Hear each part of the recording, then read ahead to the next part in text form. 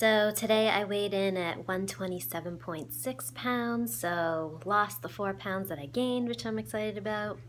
Yesterday, fasted all day, went for a walk, got about 11,000 or 12,000 steps in.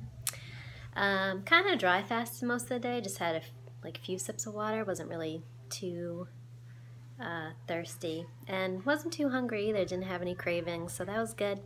And it was day one of Micheline's VIP group, so there's 10 of us fasting together, so it's kind of exciting to fast with a group of people from all around the world, so that probably was the reason why I didn't have so much of cravings. I was more excited to kind of fast with everybody and fast really hard for the next 2 weeks and get to my goal weight and maintain it.